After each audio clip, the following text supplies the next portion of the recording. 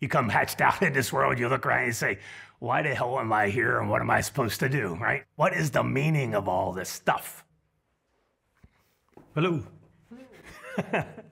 So I thought I'd find the answers in philosophy. So I'm in philosophy class learning about all this stuff.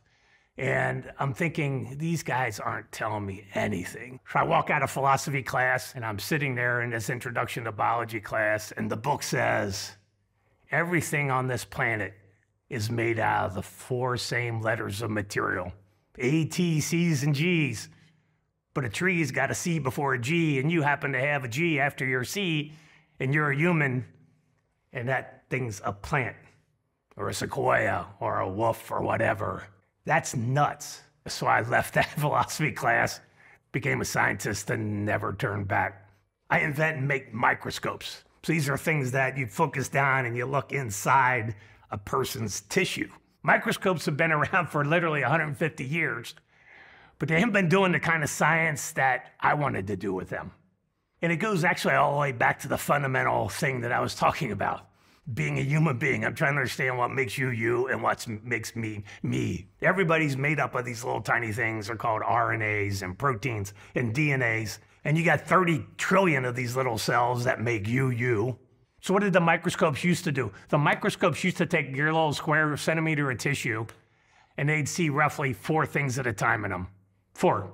And they wanted to tell you what disease you have and how they're going to fix you from 4 little things on 1 square inch of you.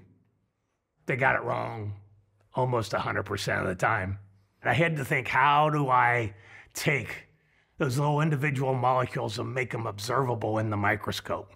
Instead of doing it the way everybody else had did it, and everybody else was trying to put little colors in a microscope and try to resolve what the colors meant, I put something else in.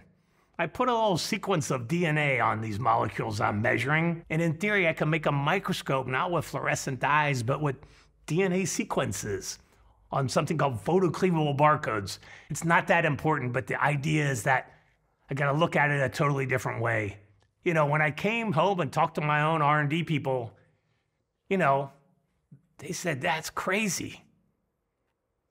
But I said, well, can it work? And it worked. It literally worked the first time, which is unusual in science.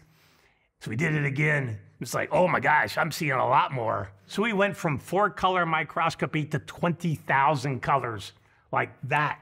That's the thing I like about science. The deeper you get, the deeper I can look into you because I've been staring into me. And what's always amazing to me, I remember the first time I'm really staring into that microscope and we're looking deep. And then what do I see when I do that? And I'm staring at molecules of RNA, billions of them at a time, a galaxy of molecules doing their own thing, their own particular dance. Me staring into that little 1 square inch of a person's body looks exactly the same as a night sky in a telescope, and I'm staring at all the stars in the sky. Anyway, so that's what looking out and looking in feels like to me.